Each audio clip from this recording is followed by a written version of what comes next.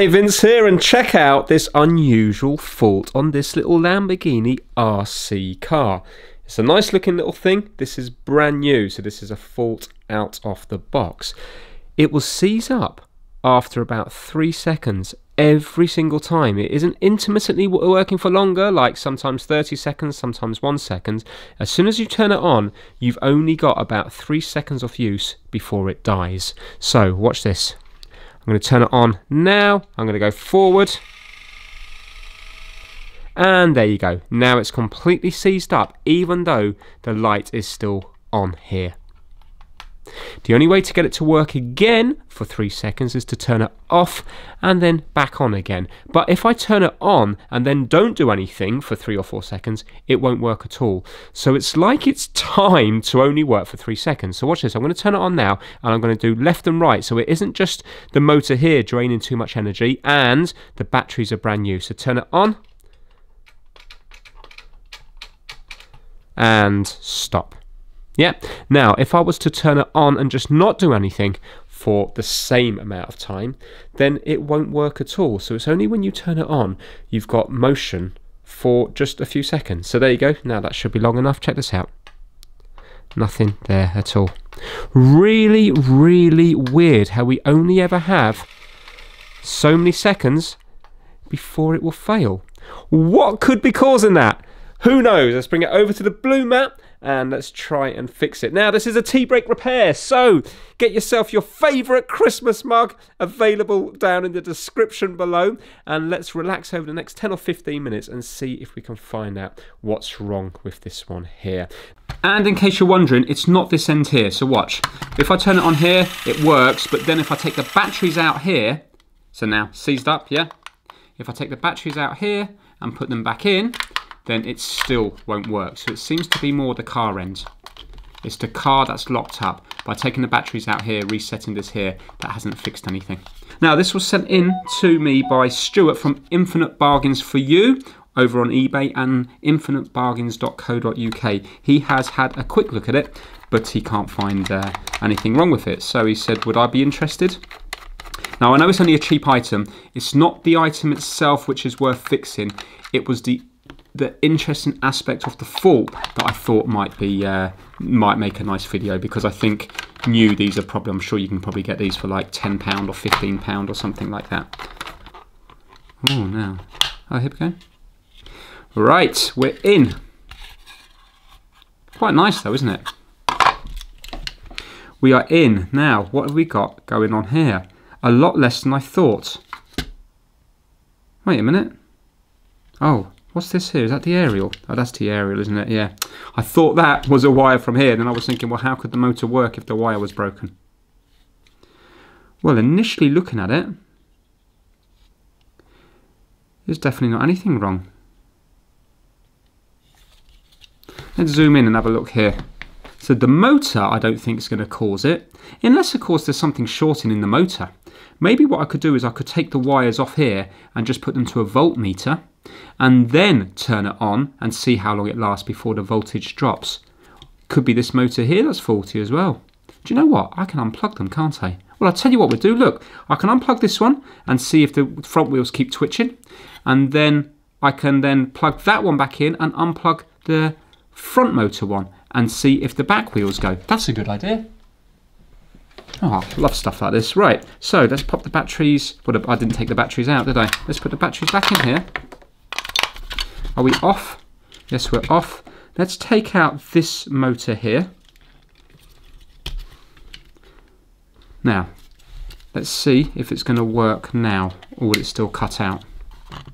So obviously forward and back's not going to work, but will left and right work? No. Turn that off and back on again. Right, so it's locked up. So there's nothing to do with the back motor.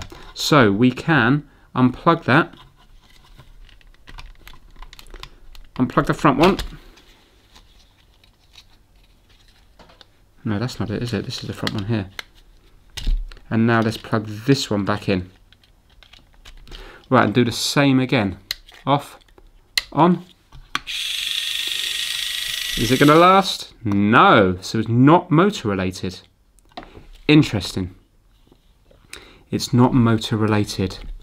What is going to be causing this? Let's take this board out and let's have a look at the back and see if it makes sense. So we've got green to green, so we don't have to worry about the colours. We've got yellow to yellow, so we know where that's going to go.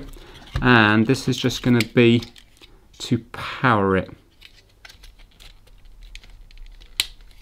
Whoops, I took that whole thing off there, but that's fine. Right.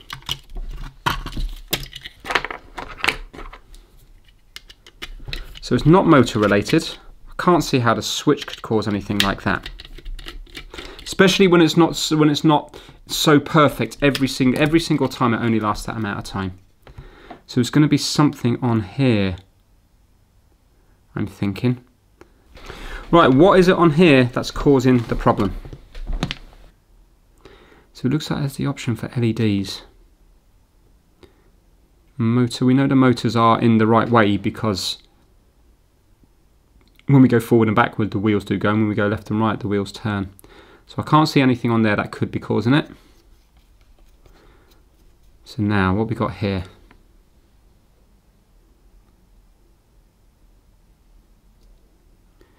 Anything look bad?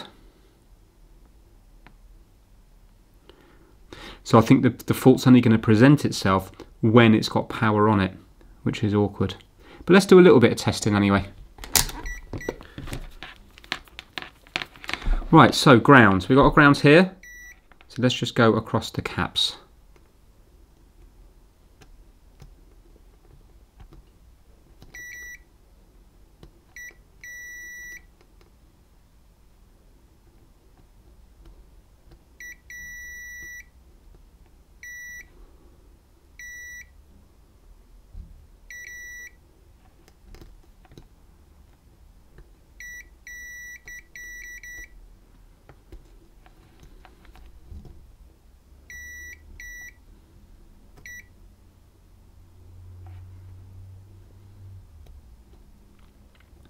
Right, nothing wrong with the caps as far as I can see. We've got a little inductor here. Got continuity through that. Should we measure some of the resistors? Why not?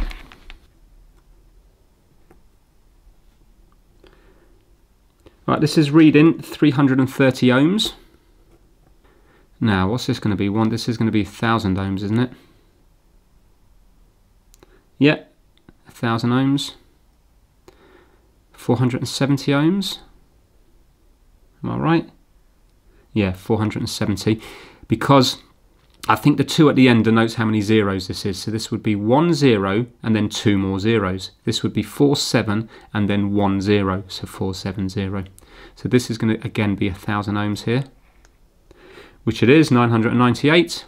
And this one's going to be 390. I think that's a 3. Yeah, 393. So they're all okay. Is it chip related?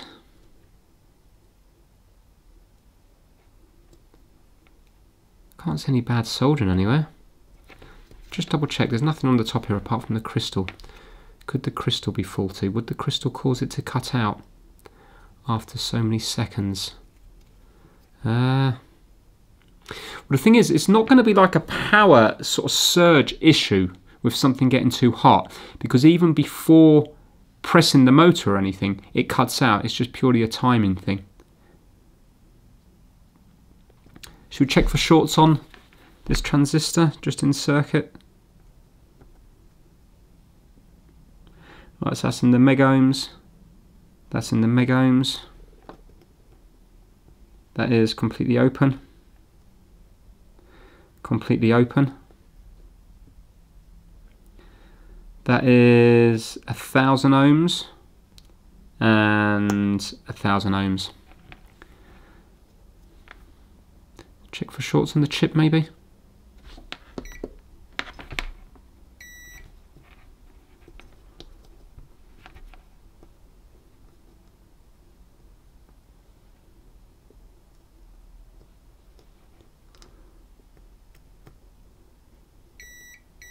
Right, short there, but that looks normal, doesn't it? That's not going anywhere. That's going to be ground. Let's try this one. Now that's not soldered there, is it? Should that be soldered there? Let's see if there's any other ground in this chip.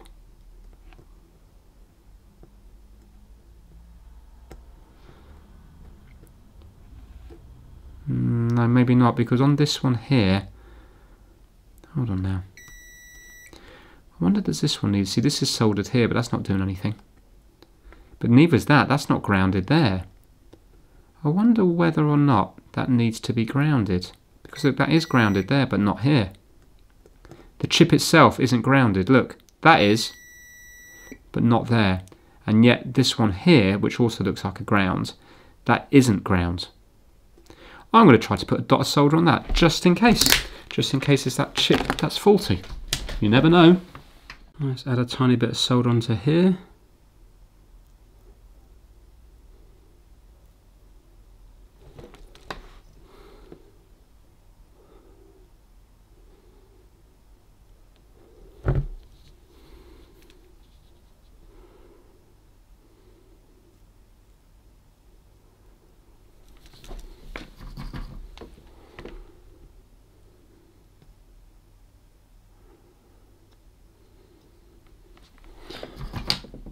Now let's see now if the chip has continuity to ground.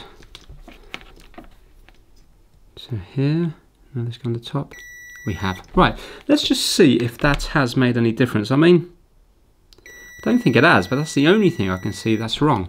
Obviously there could be something wrong with the chips themselves or that crystal.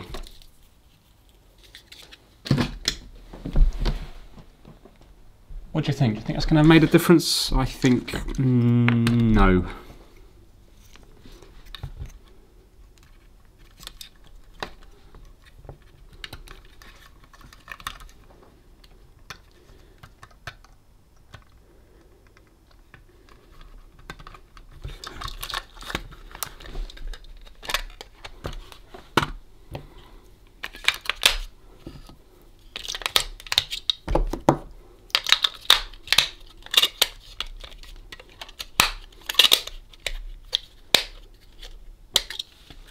Right, let's go. Oh, here we go, that wasn't in. Come on, come on, come on, come on, come on! Yes! That was it! Unbelievable! What? The chip wasn't grounded.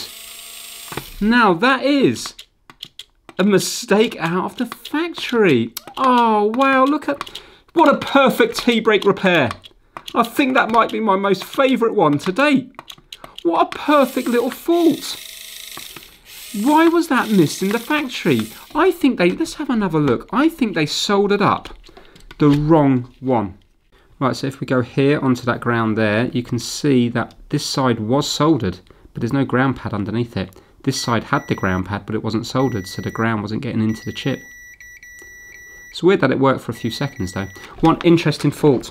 Right, I am going to pop this back together and let's finish off with it racing around the kitchen. Ah, so enjoyable. Do you know what I just want to see? When we go forward, I want to see if there's power on those LED ones. See how easy it would be to put lights on it.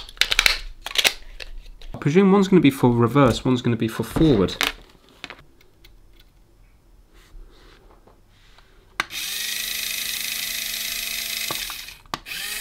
Yes, look at that, reverse, 4 volts. How good is that? 4 volts for reverse, so I presume this one's going to be forward.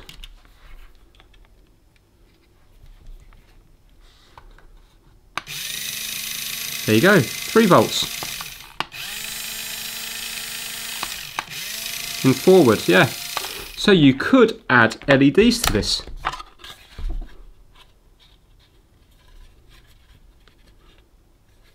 You'd have to make a little hole through here to add LEDs in.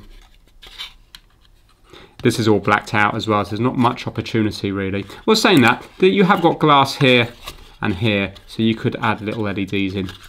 Some of you are wanting me to do that, aren't you? It's a T-brake repair though, I don't think I've got the time. Also, I wonder whether the resistors and stuff are in place. Is it just plug and play from here straight onto wires, or would there have to be resistors on the wires? I bet it's just plug and play, you know. Right, I'm going to give it a go. I've got my old Christmas lights. I've got a big bundle of them here. Some are white, some are blue. I'm just going to go for the white ones because the lights at the back will hopefully make them light up red anyway. Now, let me zoom right in. I'm going to do them in parallel. So small to small, big to big, and then wire this into this one here. I'm not sure which way round I have to do it. I'll just do it both ways until one works. So I'll tap them here. If it doesn't work, I'll swap them over. Let me zoom in to show you the actual LED. Can you see we have a small bit and a big bit? So if I put the red lead to the small bit, it lights up. These are all a bit rusty because they're just outdoor Christmas lights. There we go. Right, so leave it with me and then I'll hopefully have something working at the end. Right, just a quick update. I've done the front lights now, so I've just made a little hole on the inside there and there, not on the outside, just on the inside. And there are my LEDs. They're too big to actually face down, you know, into that way, so it's just kind of going to be a sort of glow coming out of the lights.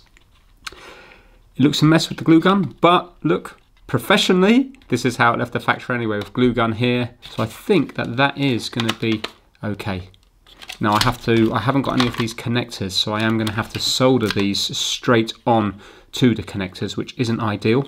In fact, what I'll probably do is solder them onto the board underneath. And I've left quite a bit of slack on there, so you'll still be able to undo the screws and then lift it off here. Just to show you them working. Yeah. Remember, it's very bright in here at the moment, but you can see them going on and off there. Right, and that's the backlights done. So what I've done is I've just knocked out the third little light at the end there. In real life, that might well be the indicator, not too sure. And then when I put that back in there, hopefully it will shine through the red.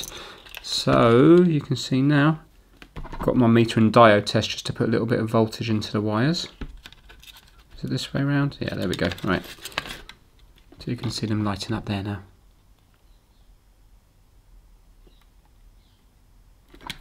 So now I need to solder these onto the bottom of the board and we are finished.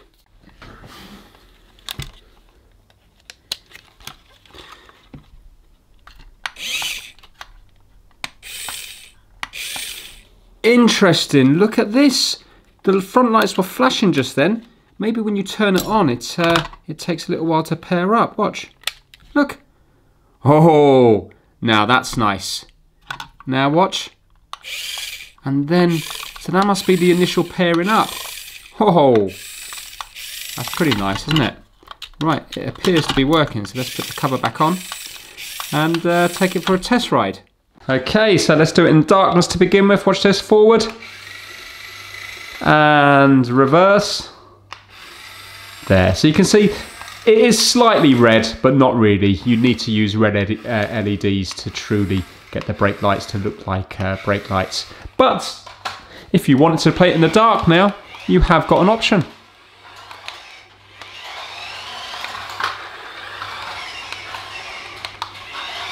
Right, let's turn the lights on.